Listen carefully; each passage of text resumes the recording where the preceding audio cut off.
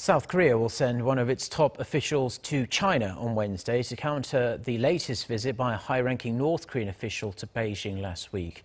This is all part of a broader strategy by the South to pressure countries friendly to North Korea. Kim Mok-yeon reports.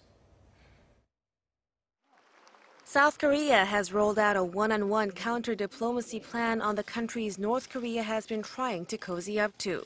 Shortly after North Korea's ceremonial head of state Kim Yong-nam visited Equatorial Guinea for talks with President Teodoro Obiang, President Park Geun-hye traveled to Ethiopia, Uganda and Kenya and held discussions with her counterparts.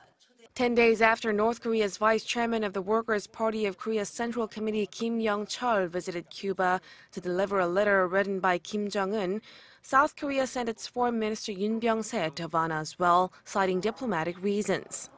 This time, it's China.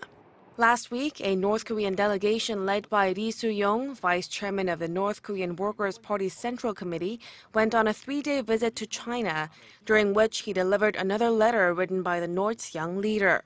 Shortly after, Seoul's foreign ministry announced that Kim Hong-kyun, its special representative for Korean Peninsula Peace and Security Affairs, will travel to Beijing on Wednesday for talks with his Chinese counterpart, Wu Dai-wei.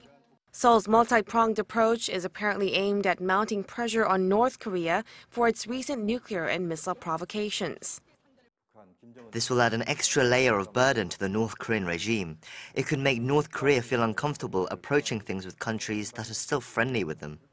The South Korean envoy is expected to seek feedback on the Chinese government's talks with Ri and exchange views on the North Korean nuclear issue.